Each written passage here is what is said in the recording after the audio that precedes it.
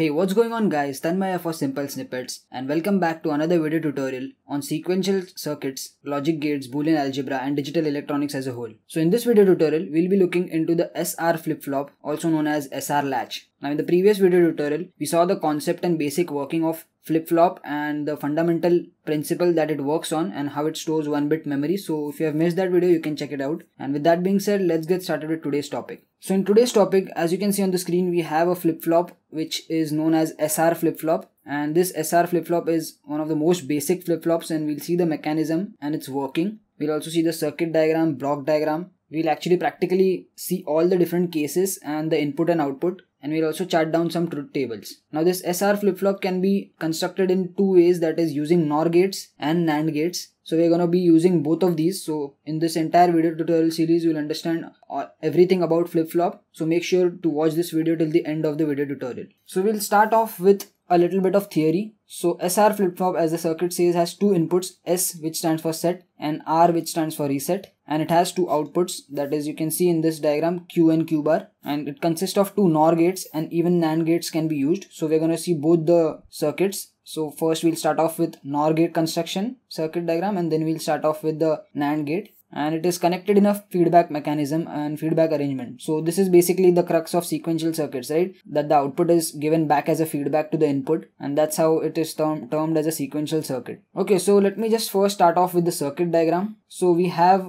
two inputs, you can see S and R over here. Now these NOR gates are arranged such that the output of NOR gate 1, so let's say this is NOR gate 1 and 2, output of NOR gate 1 acts as one of the input of NOR gate 2, and output of NOR gate 2 acts as one of the input for NOR gate 1. Also they have their individual inputs S and R. So basically this is a 2-gate NOR gate, right? You can see the output Q and Q bar, which in most cases should be complement to each other, and those are the two stable outputs. So again, it is used to store a 1-bit memory, and it exists in two stable states. Hence it is a bistable device, and the two stable states would be high and low. And in SR flip-flop, the two stable states are called set and reset. That's why the name SR. So S stands for set and R for reset. Also known as SR latch, because it also acts as a latch, which means that it can store a memory. When I say latch, it means that state which basically stores that memory and holds on to the data. And we'll also see that in the cases. So starting off, let's take a little bit of background info on NOR gate. So this is the truth table for NOR gate. You can see only when both the inputs are 0, 0, the output is high. Otherwise, all of the outputs are 0 for all the combinations of two input NOR gate. So we've already seen NOR and NAND, which act as a universal gates, and I have separate video tutorials on both. So if you can check it out in this playlist. Also, I'll drop some cards, and you can see a card on the top right corner as well if you want to see in detail.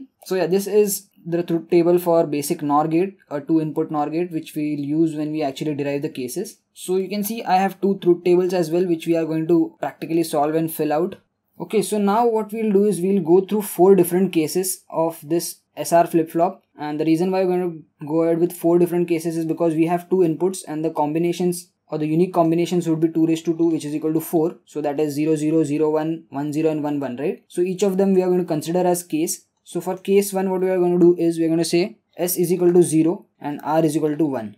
Okay, so I'm going to say S is equal to 0 and R is equal to 1 for the first case. So let's start off with the upper NOR gate. So when this is 0, if you see the truth table, we cannot actually predict the output, because one more input is supposed to be coming over here. But if you observe for R, whose value is high, so one of the input of the NOR gate is 1. And if you see the truth table of the NOR gate, if any of the input is high, the output is always going to be 0. So irrespective or regardless of this input, so we don't need this input. We just need only one input which is high. And once we found out that one of the input of a NOR gate is 1, the output is always going to be 0. So this is coming from directly the truth table. That's why I've drawn the truth table over here. You can see over here. So we don't need to know what input is coming into this circuit line. We just need this circuit line which is high. And we can directly say that the output is going to be 0. So here Q is equal to 0, right? This is the output which is going on the Q line. Now this Q is fed back as input to the upper NOR gate, right? So it's going over here, you can see. So this 0 is fed over here. Now S we've assumed already 0, and there is one more 0 coming in from over here. So this is that case. So the output is going to be 1, right? So Q bar is going to be 1. Now Q and Q bar are complement to each other, which means that this is a stable state, and this state is known as reset. And the reason why it is called reset is because R is equal to 1. It's not depending upon the output. Since R value is 1, it is known as reset. Now let's take a look at case number 2. Now in this case, we are going to say S is equal to 1 and R is equal to 0. So S is 1 over here and R is 0 over here.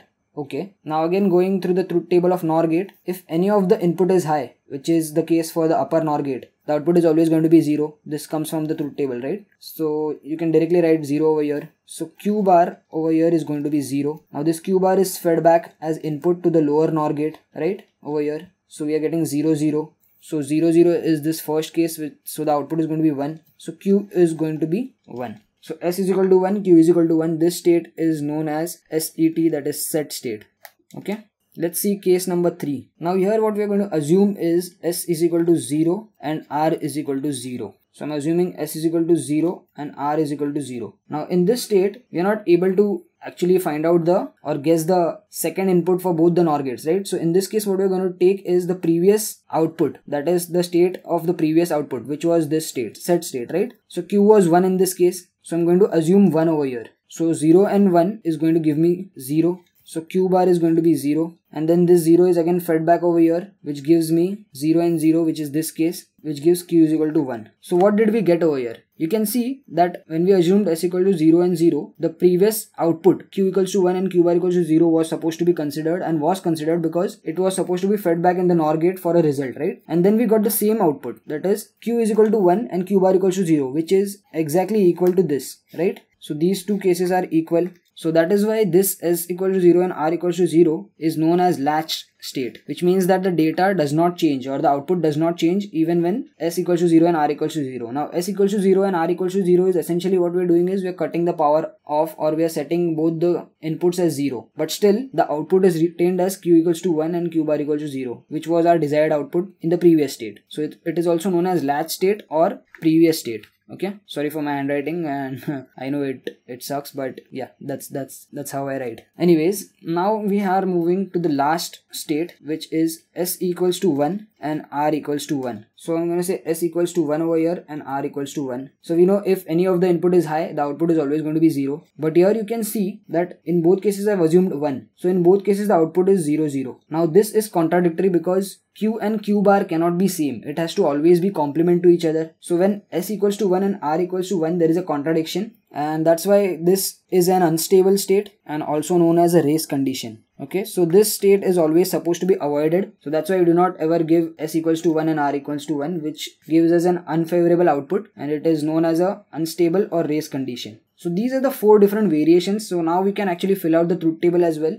So the truth table values are 0, 0, 0, 1, 1, 1, 0 and 1, 1. Now for 0, 0, you can see it is the latch state, right? This was the third case. So whatever previous value we got for Q and Q bar is going to be repeated over here. So I'll say Q n minus 1, Q bar n minus 1, which means that the previous state output is again repeated. Okay. For S equals to 0 and R equals to 1. So this is the reset state. That is the first state. The output was 0 and 1. For 1, 0, we got 1, 0. And for 1, 1, it is a race condition. So I'm just going to mark X over here. So this output cannot be predicted and it is unstable. Now this is one more truth table, which is basically giving you the next state. So let me just fill it out and I'll explain. So again 0, 0, 0, 1, 1, 0 and 1, 1. So for 0, 0, we were getting previous state. Now this is next state, Qn plus 1. So 1 minus that would give us Qn, right? So this is the previous state. For 0, 1, that is reset the Qn value, that is the next state of Q. So we are looking at Q over here, not Qn bar, or now not Q bar. That was getting us 0. For S1 and R0 we are getting 1, and for this we are getting a race condition. So you can also write it as race condition or an X or something like unstable or something like that. So this is the basic working of an SR flip-flop, which is constructed using NOR gates. So we also have a block diagram, which I did not mention earlier. So this is how the block diagram looks like. We just have a square inside which you can write down SR, latch, and then you can see the inputs S and R and the output Q bar and Q. Okay, so nothing fancy here, it's just a block diagram. But inside this block diagram we have this kind of functionality. Okay, so this was SR flip-flop using NOR gates. Now let's take a look at SR flip-flop using NAND gate. Okay, again the same scenario. What we're going to do is we're going to see the circuit diagram, we're going to see the block diagram, we're going to calculate the 4 different cases in this case also, because we have 2 inputs here also. So we will be having 4 different cases, right? We have the NAND gate truth table, and then we're going to construct these two truth tables. So again, the arrangement is pretty similar, just instead of NOR gates we have NAND gates, and in the previous case we had SR over here but the output is flipped. That is, we had Q bar over here and Q over here in the previous one, but since you're using NAND gate, the cases are going to be a little different. So for 1 0 we're going to get Q bar as 1 and not Q as 1, which is exactly opposite to the previous one. So I'll show that when we actually prove the cases. Okay, so let's start off with proving the different cases, and for case 1 what we'll do is we'll take S equals to 0 and R equals to 1. Okay, so we're considering S equals to 0, R equals to 1, right? So now check out the NAND gate truth table. You can see if there is any 0, which is in these 3 cases, if there is any 0, the output is always 1. Only when the input has both 1s or all of them are 1, the output is 0. So by this we can easily say that if the input, that is one circuit line going in the NAND gate, is 0, regardless of what this is, that is 0 or 1, the output is always going to be 1, right? So we can directly assume that. So this means Q is equal to 1. Now this Q is again fed back over here to the second NAND gate. So I can assume this 1, and you can see R is 1 and one more 1 is coming in this circuit line. So this is taking 2 inputs. So this is the last case. So the Q bar output is going to be